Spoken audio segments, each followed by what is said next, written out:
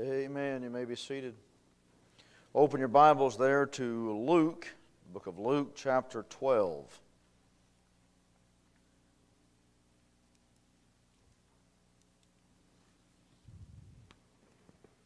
Luke chapter 12. While you're turning there, I came across this. Thought some of you might enjoy this. Daniel Webster. Daniel Webster. How many of you remember Daniel Webster? Nobody remembers Daniel Webster? Come on now. I was going to say, Lord, help us. Daniel Webster made a call upon John Adams. How many of you remember John Adams? Nobody remembers John Adams? Amen. Daniel Webster made a call upon John Adams before he died. Webster asked Adams how he was getting along. Adams replied, "Very well. The top is all off the house." We know about that, don't we, brother? The top is all off the house, this up here. The windows are getting dim, these right here. The foundation is very shaky. And as far as I can see, the landlord does not aim to take or to make any more improvements. Other than that, I'm doing fine. Oh, man. This old body wears out, don't it? Foundation gets shaky. The windows get dim. Things get thin on top. Someone told me the other day, "Preacher, you're getting thin." I forget who it was, one of the boys or something. I said, "Shut up, get out of here." But I don't care. Yeah, I don't. I really don't care. You know what? Make it bald. That won't bother me at all. It might bother her, but it wouldn't bother me at all. Big cue ball. I'd really blind you up there now, up here now. These new lights. You say, "You're about doing it now." Well, that's all right. Amen. One of these days, I'm going to get a brand new body. I'm going to have a head full of jet black hair. Amen. Just like Jesus Christ has. Amen. Aren't you glad He's coming to get us? Aren't you glad this ain't all we got to look forward to? Man, if this is all you had to look forward to, you'd be of all men most miserable. Amen. Luke chapter 12, I'm going to preach on the subject of a wasted life. A wasted life. Now, we've got people in here of all ages. Some are just getting started. And some haven't even started yet. They're still on the way, you know. But some are just getting started. Some are in the middle. And some are at the end. Bad as we don't want to admit that or whatever.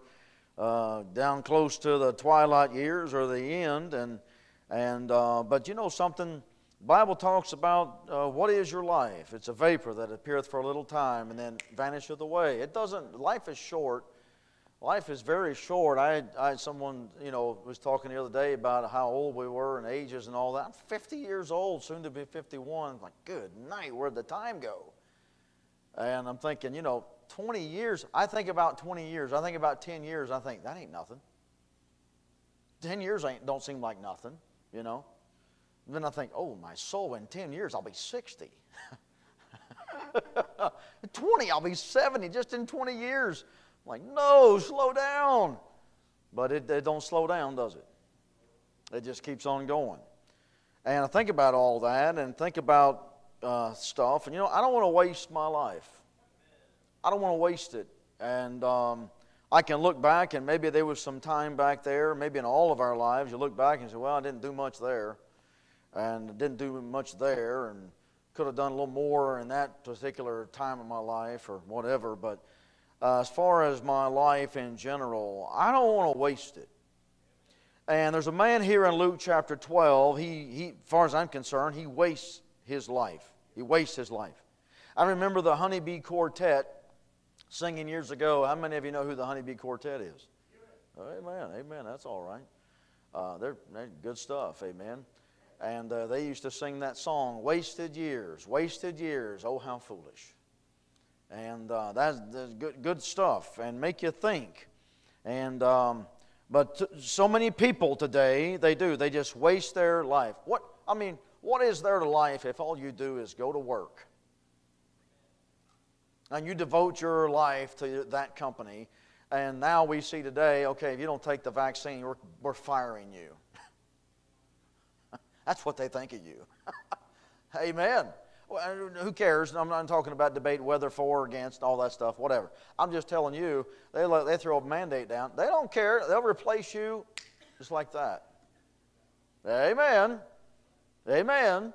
And there's people out there, devoted to the company, and I'm not against, if they hire you to do 8 hours work, then do 8 hours work. Amen.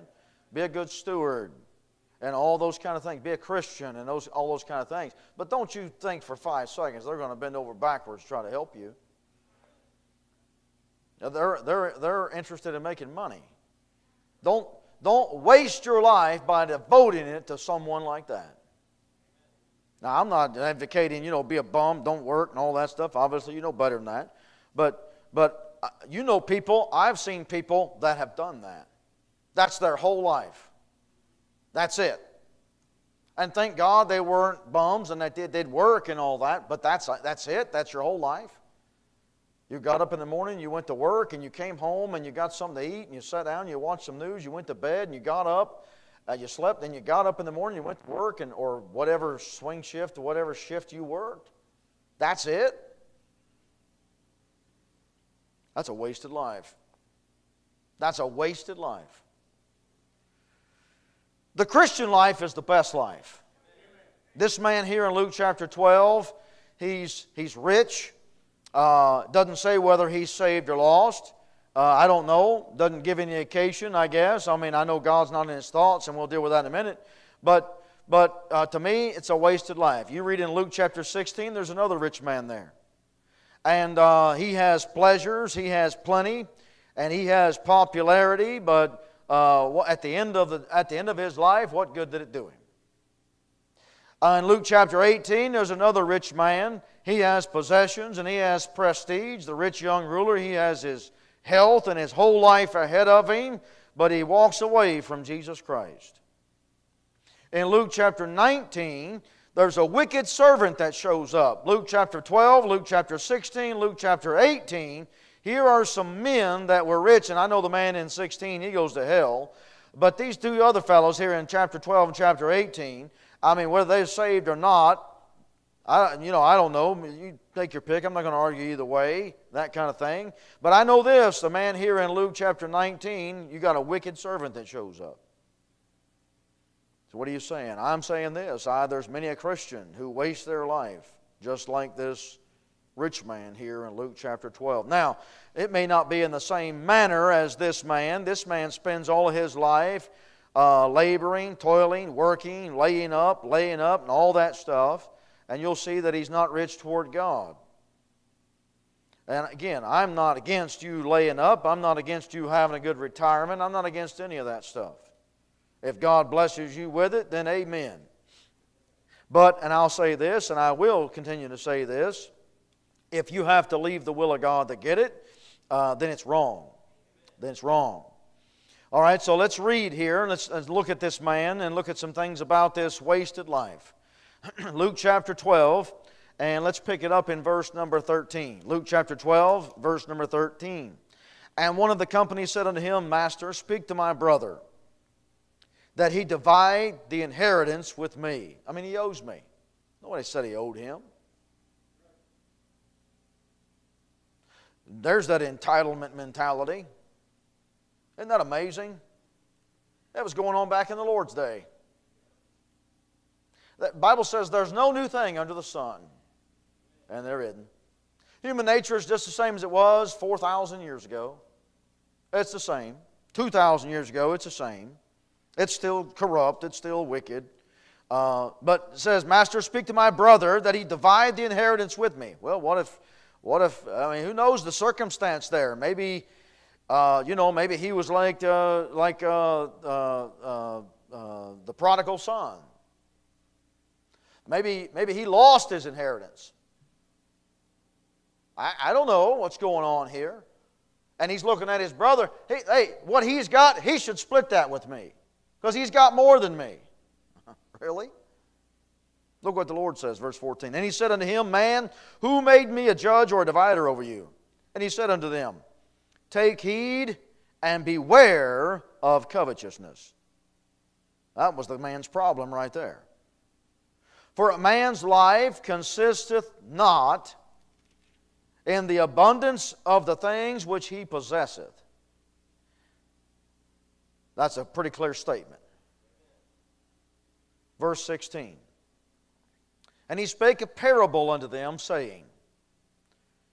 Now, I want to say this too. This kind of preaching, you get and all this kind of stuff, that doesn't mean that if you're saved that you've got to be poor as Job's turkey, as the old expression goes, however that is. But that doesn't mean you got to be poor.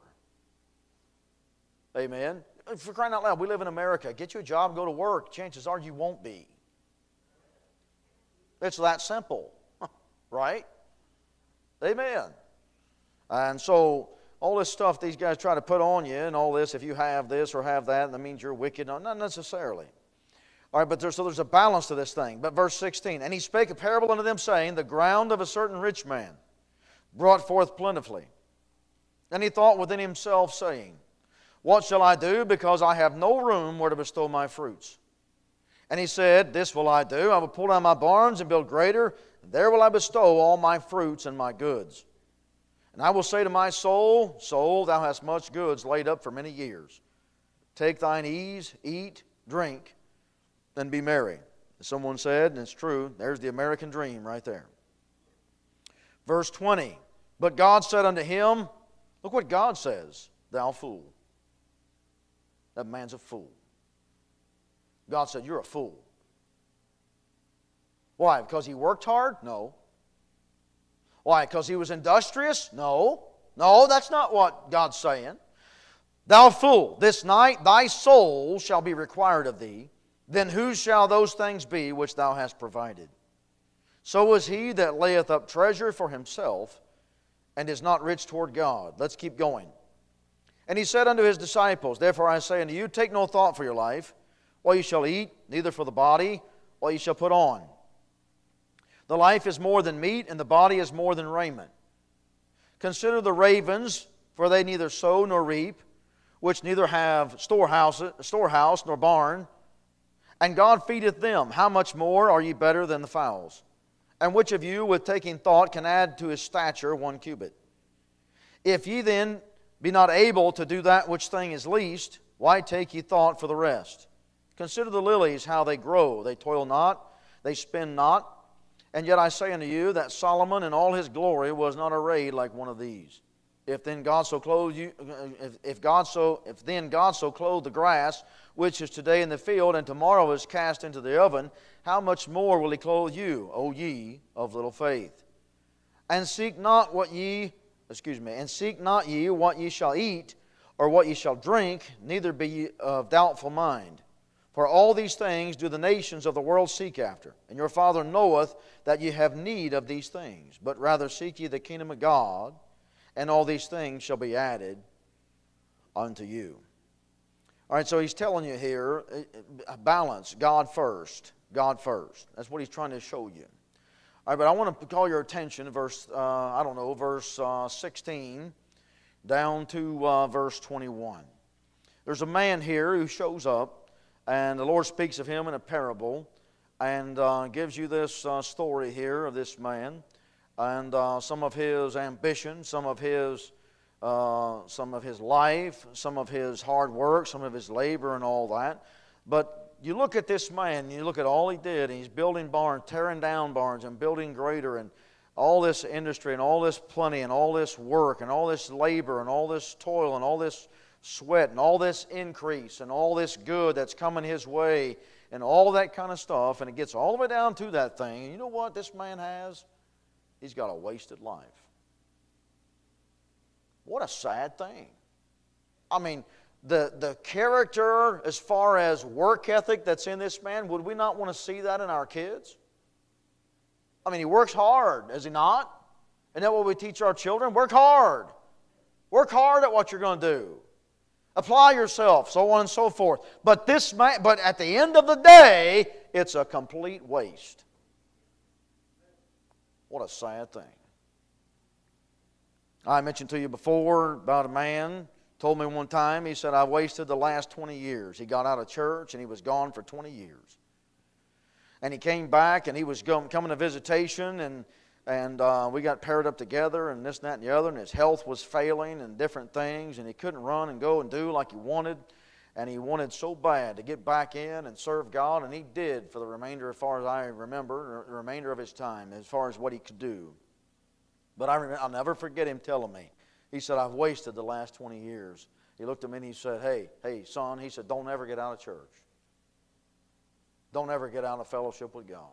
I've wasted the last 20 years, and I can't get it back.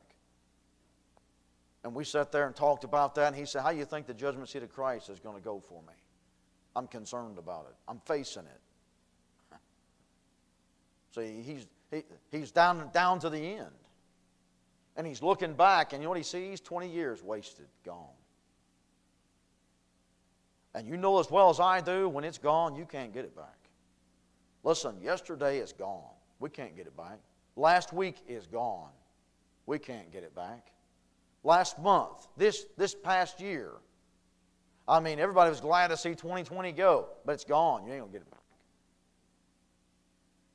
The last 10 years of your life, some of you, you're, I don't know, close to middle age now, and you got a couple of kids. The last 10 years, you can't get it back. It's gone. This man had a wasted life. Now let's look at some things about him and give you some things, and I'll let you go this morning. I want to give you 4 or 5 things about him, and then maybe counter those with 4 or 5 more. Don't worry, we won't be that long. But I want to say this. Number 1, you'll notice verse 16. He has the blessings of God on him. As far as physically and all that kind of stuff, there's no doubt God blessed this man. I mean, physically, you can say he's Old Testament Jew, whatever. I'm not going to get into all that as far as the doctrinal thing of that. But there's no doubt. Look at verse 16. He spake a parable him saying, the ground of a certain rich man brought forth plentifully. I mean, he's able to work. There's no question about it. This man is able to work. So physically, probably in good health and all that stuff, and able to work, and is working hard, probably sun up to sundown. He's industrious. He's not lazy. He's a go-getter. All those kind of things. Maybe smart with his money, maybe smart with his investment and all that. But there's no doubt about it. It would appear that God has blessed this man physically. Physically. Now, we won't get into this real deep and all that, but we live in America. There's no doubt we've experienced blessings. God has blessed this nation. God has blessed this country. I mean, I look around the room, most of us, maybe not all of us, but most of us, you got 1 or 2 cars. You got a decent home to live in. Amen. You're not living under a bridge somewhere and all that kind of stuff. I mean, think you got your health about you, you got your mind and faculties about you and all that. And I know to one degree or another in here there's physical problems and whatnot, different things like that. All I'm simply saying is this. Looking at your life, you probably can look back and somewhere God blessed you with whatever. You had God's blessings. Speaking for myself, I mean, I as far as I'm concerned, I've been blessed. I've been blessed beyond measure. And that's not a boastful thing. I mean, that humbles me when I think about it. I was talking the other day, talking about some people that got some sicknesses and diseases. Some of them dying in their 40s. Someone was talking about a guy goes to some church over here in Fairfield, about 40 years old or so, maybe even younger, got COVID or something, and gone. He's on his way out. What a thing. And here I stand, healthy, maybe a few little aches and pains every now and then from my youth, if you will. But for the most part, I feel good. Amen. Thank God. God's blessed us. God's given us a nice home and all that, more than I ever thought I'd ever dreamed I'd ever have. That's not a braggadocious thing. Look what God has done. I can't believe it. I can't believe it. Listen, I know to one degree there's others got stuff a whole lot nicer and all that, and got finer cars and finer homes and all finer clothes, whatever. I don't care about all that. I'm just saying, as far as I see it, in my mind, God has blessed me. And I'm thankful. He's blessed me physically. Not only that, but I want to say this about this man. Not only bless him physically, but not just a little bit. The ground of a certain rich man brought forth plentifully. Plentifully. And you can see from the passage, he's, oh man, I don't know where to put all this stuff. Kind of like your garage. Where do we put all this stuff? Right? Where do we put all this junk? My thought, my mind is, hey, I mean, we still haven't got everything unpacked from moving.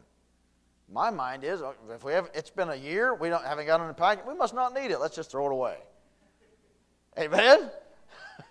Maybe not for some of you wives. You'd say, oh, no, wait. I don't know, we ain't used it in a year. Well, I have it. Plenty. We live in the land of plenty. We throw away more. Look at the food that's thrown away in this country. Just the food. And I'm not trying to make you feel bad for living in America. You know, you white privilege, shame on you. No, man, it's where God put you. Amen? Thank God for the blessings. Use it for His glory. Use it for His honor and go on and serve God. Don't let this crowd make you feel bad.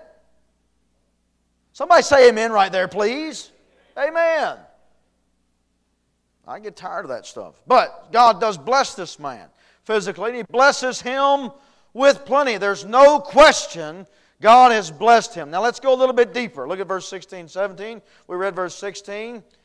Here's the ground of a certain rich man and brings forth plentifully. Look at verse 17. And he thought within himself, saying, what shall I do? Because I have no room where to bestow my fruits.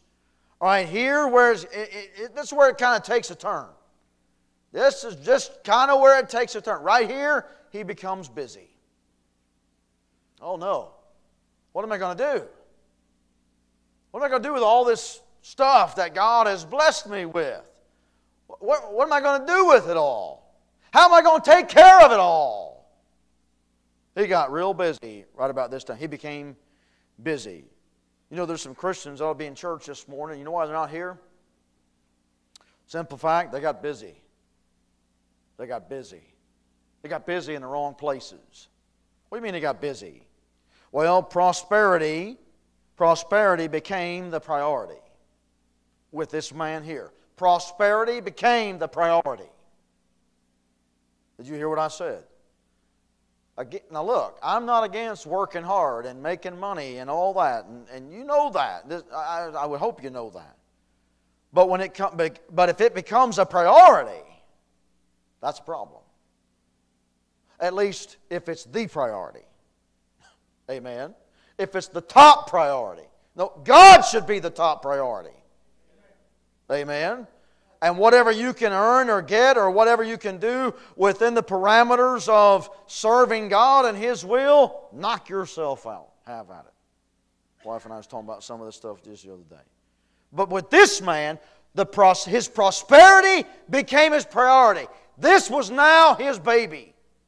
This was his baby. This was first. Everything else took a back seat, at least all indication. I mean, by the time he got up, he had to make sure that the tractor was running good, that the fertilizer was in the ground, that the barns were taken care of, everything was put away properly, everything is taken care of, that work is going forward, and progress is being made. Prosperity became his priority. I don't know, maybe he even began to go out of his way to read and research and study and how to produce more and more and more and more to get more bang out of his buck. It became his priority. Again, all that stuff is fine in its place. But he got real busy with it. And you know what happens to Christians? They get real busy with it. I'm talking about a wasted life. They get real busy with all that stuff. And next thing you know, you look back, 10 years goes by, and not one soul won for Jesus Christ. You haven't read your Bible through one time in 10 years. And you look at it and you go, oh, preacher, I just don't have time. Why not? Why not? I'm working, I'm doing this, I'm doing that, and you don't have no time for God? None? In all your labor and all your toil, you can't win somebody to Jesus Christ that you're laboring next to, or at least try? Or put out some trucks, put 100 out a year? I'm saying this man did nothing. Everything he did was, his priority was his prosperity. That was his priority. To have a better farm, to have a bigger barn, to have a better tractor, one that could produce more. It just goes and goes and goes and goes. I'm going to tell you something. You get running that rabbit, you'll never find it. You never achieve that. You never can have enough. When the priority becomes, or the prosperity becomes the priority, you can never have enough. Never. The eyes of man are never satisfied. That's what the Bible says. All right, so his prosperity became his priority. Not only that, his problems become his priority. Look at verse 17. And he thought within himself, saying, what shall I do? Because I have no room where to bestow my fruits. Now, let me ask you, is that a problem? Although that may be a good problem, is that a problem? I got all this harvest, I got nowhere to put it. Is that a problem? Yes, that's a problem. Is that a good problem in general? Yes, but in this case, his problem, not only his prosperity become his priority, which in turn now there's problems due to that. I said there's problems that result from that, and now those problems become his priority. When your problems become your priority, something's wrong. I'm not belittling them. I'm not saying they're not real. I'm not saying they're not huge and they're not monumental. But God is to be first. God, the Lord Jesus Christ, is to be first. Not your problem. Maybe God is working, got His hand in your problem. Maybe God was trying to slow this man down somehow. Maybe God was trying to turn his thought. Maybe God was saying, hey, why don't you give some of this to some of my people that need it? I don't know. God blessed him. And I'm not saying, share the wealth. I'm not saying that either. But I'm just simply saying, you don't know what God's doing. Problem comes your way, God can use that problem to turn you. You need turn sometimes. And in turn, instead of turning to God, turning for God's face, turning to seek God's direction and God's discernment, the problem consumes you. And the problem becomes at the forefront. And the problem, listen, this happens to all of us. And next thing you know, it is priority. And you live your life taking care of this problem. Or trying to take care of that problem. His problem became priority. Someone said, why pray when you can worry? Right? Why pray when you can worry?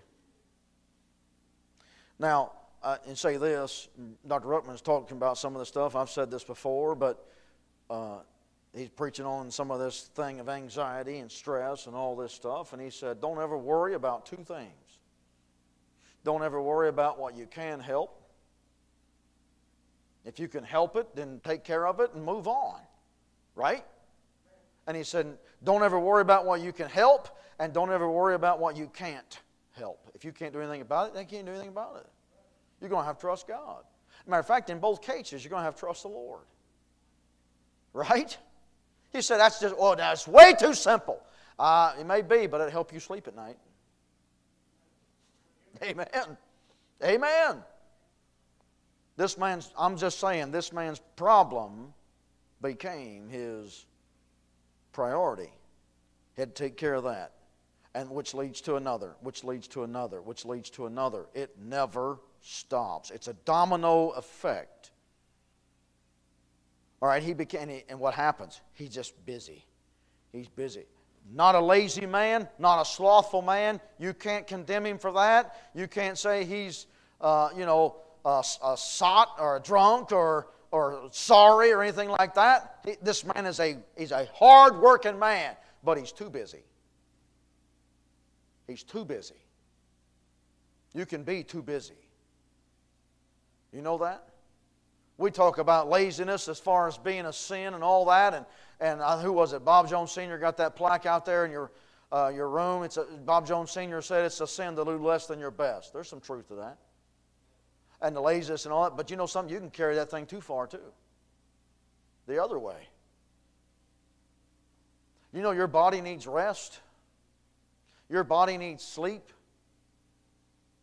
And for you to burn the candle at both ends, you know what that is? For a Christian, you know what that is? That's a sin. Yeah, but I gotta. Okay, why? I mean, stop and evaluate the circumstance. Stop and evaluate the situation. Christians get themselves in messes all the time financially. Bite off more they can chew, if you will. And what happens? Next thing you know, you become way too busy, ain't got time for God. Don't have time for any kind of fellowship with God other than Sunday morning. You're too busy. I'll say this even. You know something? Even in the service of God, you can be too busy. I've mentioned this, but I'll say it again. You know what I've had to learn now that I'm married and got a family, got some kids at home and all that? You know what I've learned? I can't just run and go and run and go and run and go and run and go. Why? There's got to be a balance.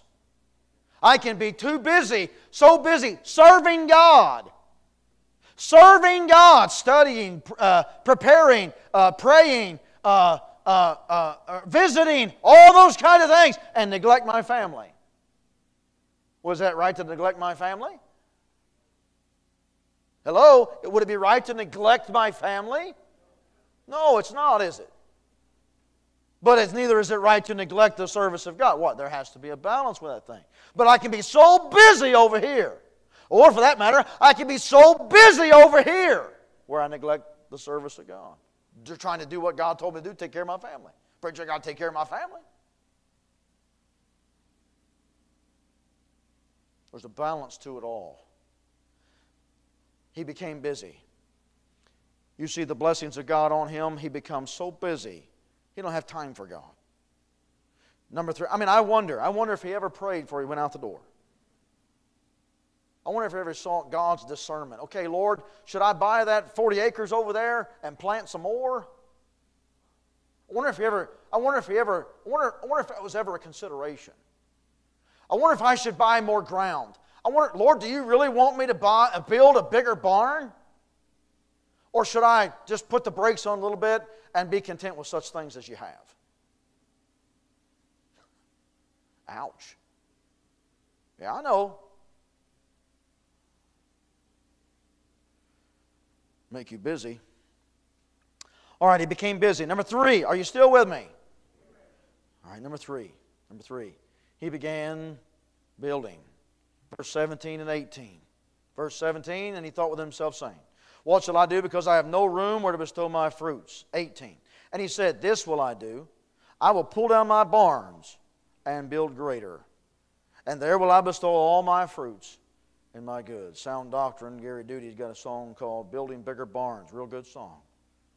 Some people spend their whole life building bigger barns. That's the gist of it. They spend their whole life building bigger barns. And what happens? It's a wasted life. He began to build. Now, you see in verse 17 and 18, he's thinking, he's thinking ahead. Is it good to think ahead? Yes. Is that not good? Is that good to think ahead and to plan for some future events?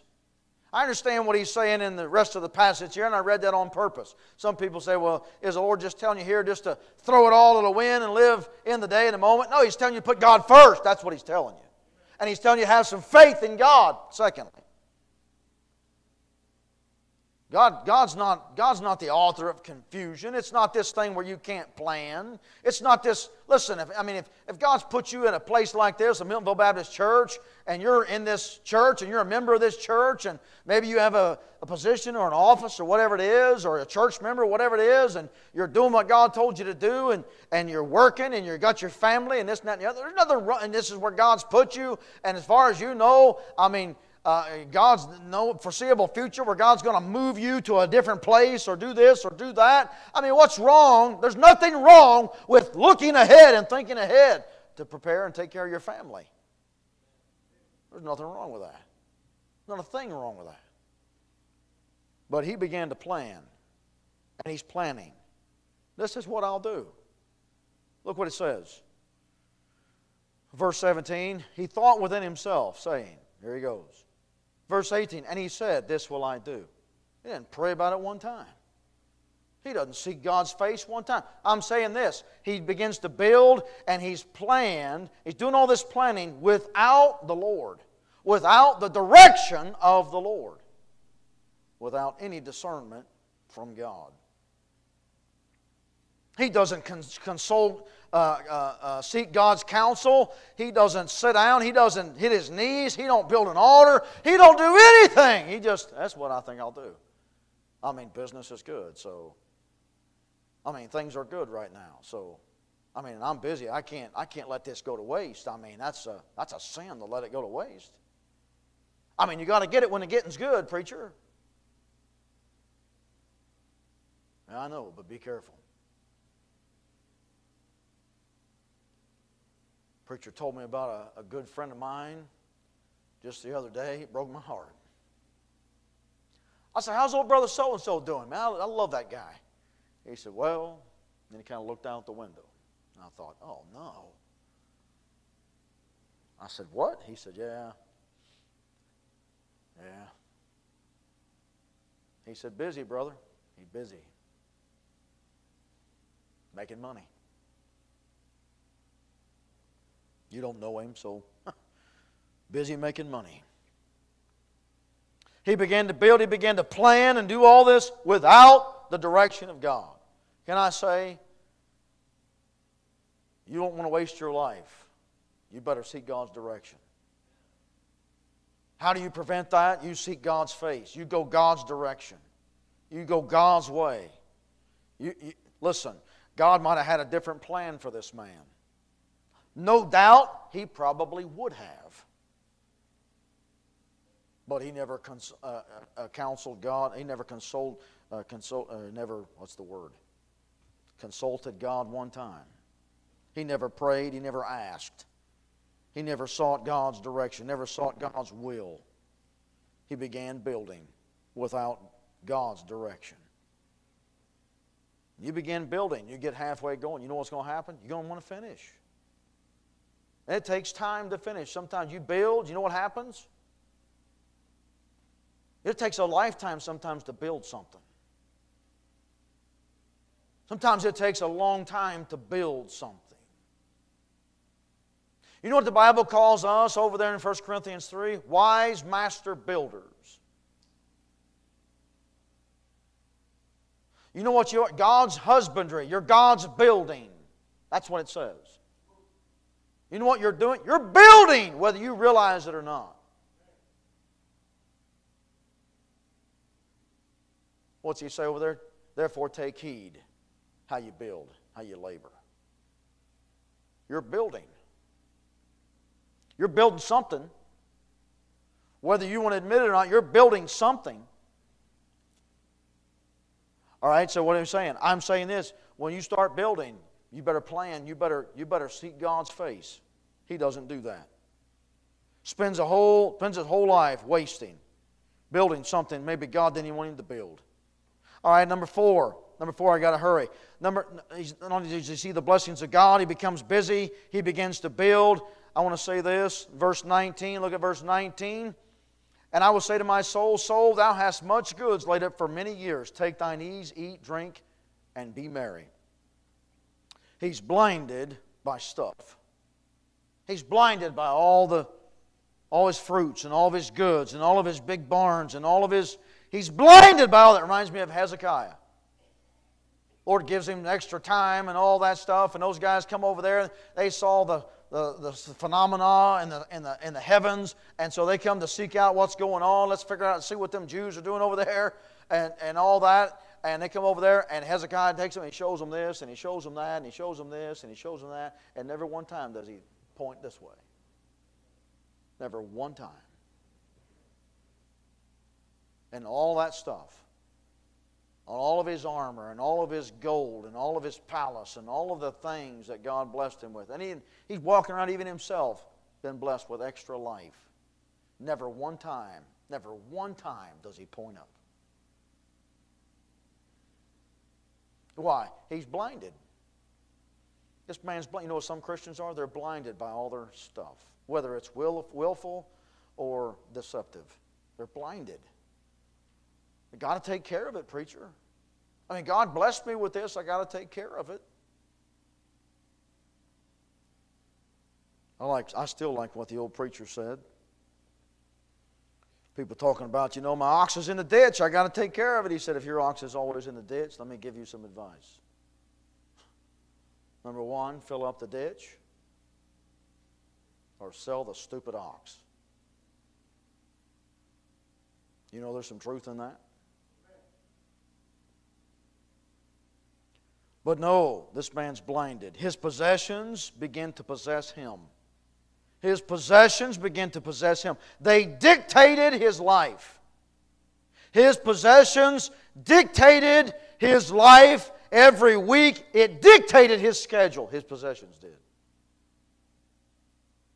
Now, I do believe that if God's blessed you with something, take care of it. If God's blessed you with something, take care of it. But I'll tell you one thing. Listen, if you stay home to cut your grass on Sunday, God help you. Shame on you. Hey, and I know it's Sunday and you're here. Amen. Thank God and all that. But I'm just so behind, preacher. I got to cut my... No, it'll wait. Well, it's going to rain. So what? Let it grow. God's more important than some grass. God's more important than how well it looks or how bad it looks.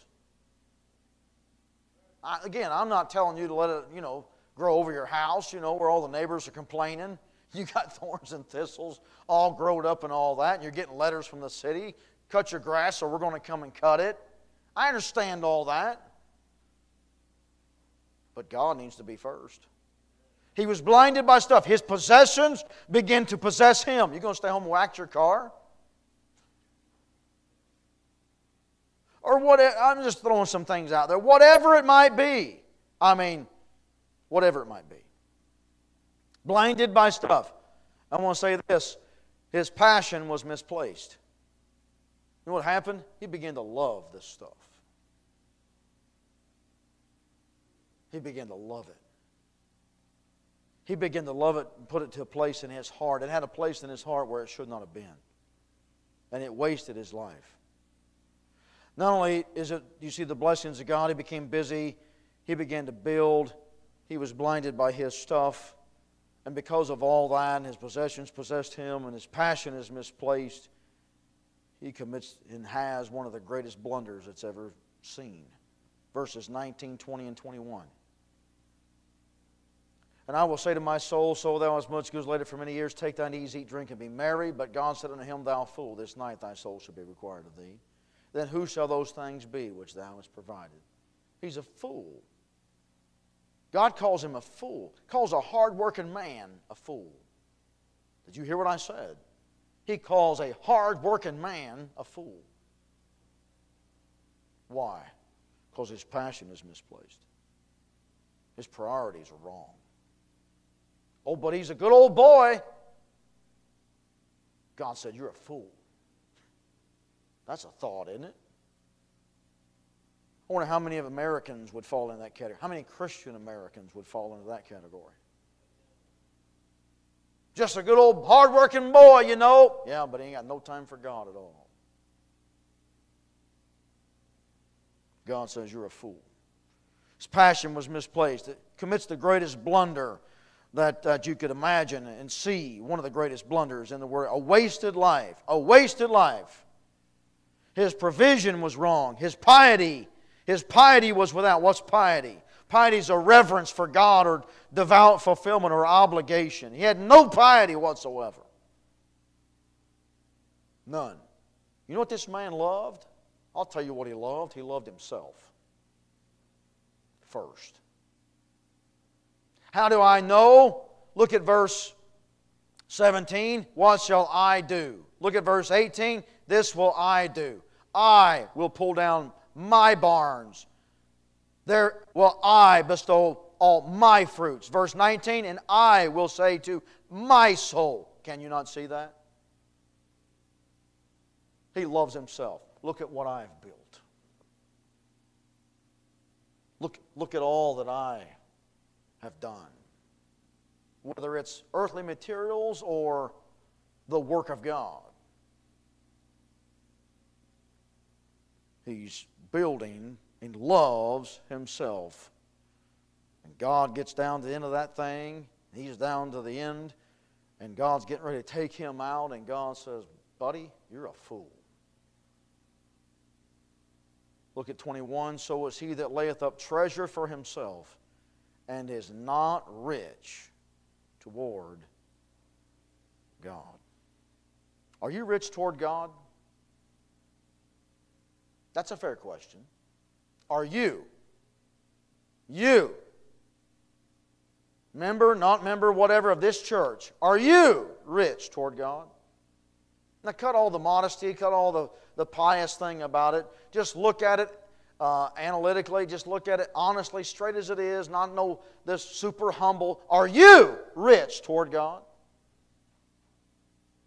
I'm not saying you've got to be ultra super spiritual Christian. None of that stuff. I'm simply saying this morning, are you rich toward God? Or do you have a wasted life?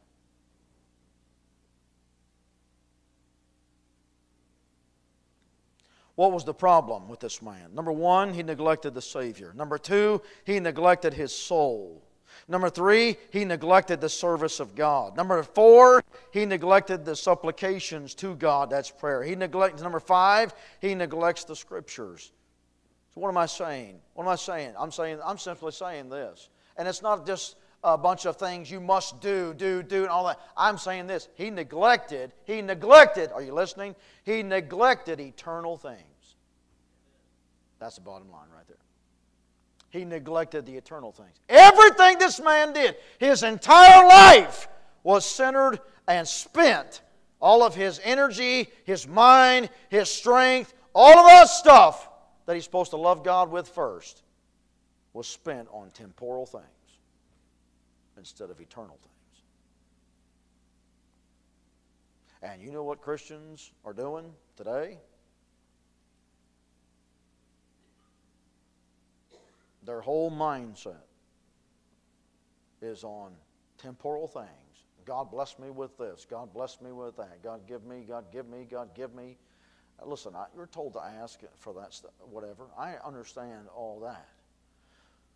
But when that is the focal point, instead of God, you're first. What do you want?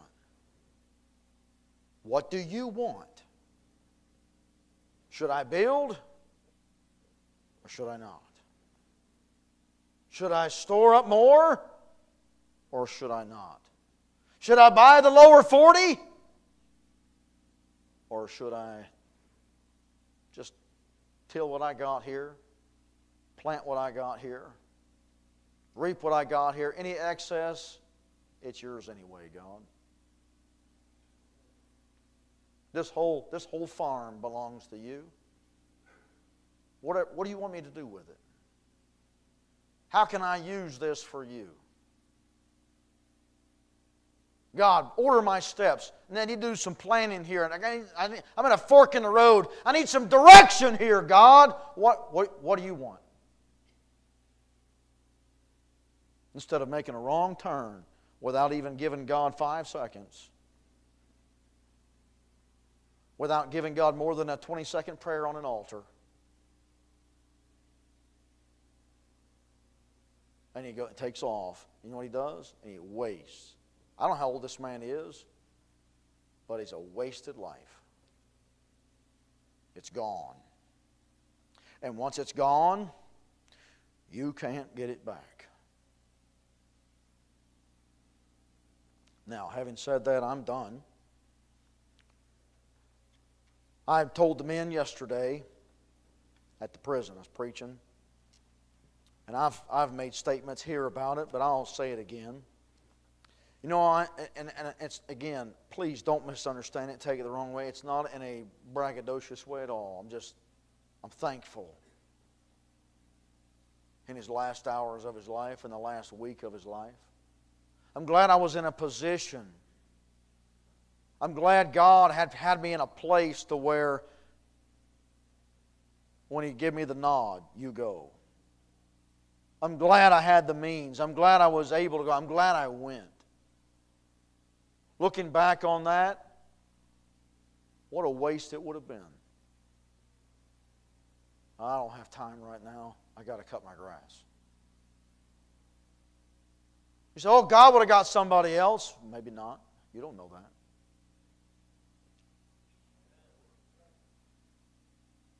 I got to do this. I don't have time right now. I'm doing some research. I'm glad I went that night, that Saturday night, whatever night that was, 11 o'clock at night. I'm glad I went back those 2 or 3 days. I look back and I say, glory to God. I sure am glad. I sure am glad when someone walked up to me on a Sunday and they said, hey, he lives over here in such and such. Would you care to go see him? He's requesting that a preacher come see him. I'm glad that little piece of paper came my way. I'm glad I went and knocked on the door.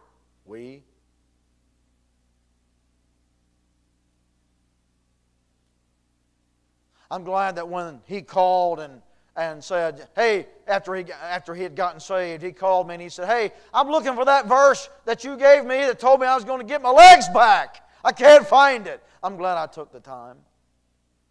I'm glad we was up there at the hospital and walked in. He's sitting there with one of those heart pillows on his chest, you know. They just got done cutting him open. He was eat up with cancer. Said, you ain't got long for this world. Got the witnessing to him. He got saved right there in the hospital. And from all apparent things and all that, I don't know how his home life was, but after all that stuff and now looking back, probably was a mess. But I know where he's at today. I'm glad I went back out sometime, afterwards and seen him and prayed with him and talked to him. And his boys and his wife said, he's changed. Even though it's at the end of his life and he went out to meet God, saved. I sure am glad. I'm sure I'm glad I didn't say, I'm building a barn. I don't have time. I'm tearing down a barn to build a bigger barn. Amen. Now I'm not trying to do this, because there's places where I can look back and I said, boy, I sure wish I would have. But I'm trying to point out some things where followed the Lord's lead, and man, God sure did bless. And looking ahead, looking ahead, looking out into eternity, looking ahead, looking for that day when the Lord does descend from heaven with a shout, and the voice of the archangel, and the trump of God sounds, and in a moment, twinkling of an eye, we're changed, and we're caught up to meet the Lord in the air. And there we are. And I sure am glad I went. I'm glad that some way, somehow, look back, and it all ain't a waste. I got to thinking about that. I made a statement yesterday at the prison, and I don't know why I said it, but I did. I said, telling the men, I said, we've been coming to this prison now. I've been coming to this prison now almost 30 years.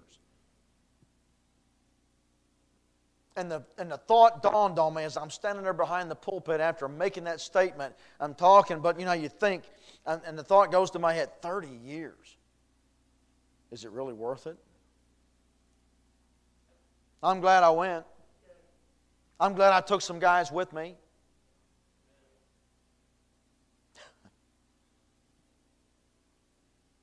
I mean, it might not be a complete 100% success with everything and all that stuff, but the preaching went out, the Word of God was planted, the seeds were sown. A chaplain who has a charismatic background is now asking questions. Is it really worth it? I don't know how many men have been saved over there and all that. I'm just simply saying, I'm glad I can look back and it ain't all a waste. That ain't all a waste.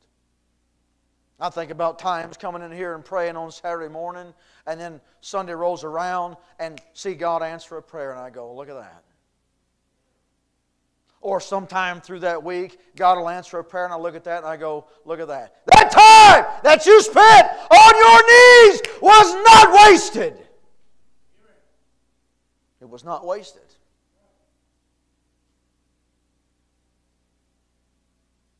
We've developed a mentality to take time to stop and pray. We don't have time for that because, let's just face it, we ain't got time right now. There's other things more important. Something down inside there says, this is more of a waste. No, it's not. No, it's not. That thing balanced out, the Christian spending some time in prayer. There's never a moment spent in prayer that I've regretted. I wish I hadn't prayed that. I wished I hadn't prayed, man, God answered another prayer. I'm glad it all ain't a waste. Amen. What are you doing with your life? What are you doing with your life? Playing video games? If you've got time for that and you can make time for that, fine, help yourself. I don't have time for that. But you know what some people are doing? They're wasting their life in front of a screen. Man, these graphics are cool. Okay, if you're 14 or 12 or whatever, I get it. But if you're wasting your life in front of a screen, what someone said or someone didn't say or how many likes or dislikes you got, what a waste. What a waste. Who was it? C.T. Studd or one of those guys? You know the quote. Only what's done, or only one life, how's it go? I forgot how it goes. One life will soon be past. Only what's done for Christ will last. That's it, man. That's it. You get that judgment seat, Lord piles it all up. Only what's done for Christ is going to last. The rest of this stuff ain't going to matter. It ain't going to matter. In the light of the judgment seat of Christ and eternity's day and eternal light, all the temporal stuff, it ain't going to matter. What someone said about you to cause you to quit going to church, it ain't going to matter. You're going to waste your life over what some Christian says or thinks or has a bad attitude or you're going to waste your life. Christians do.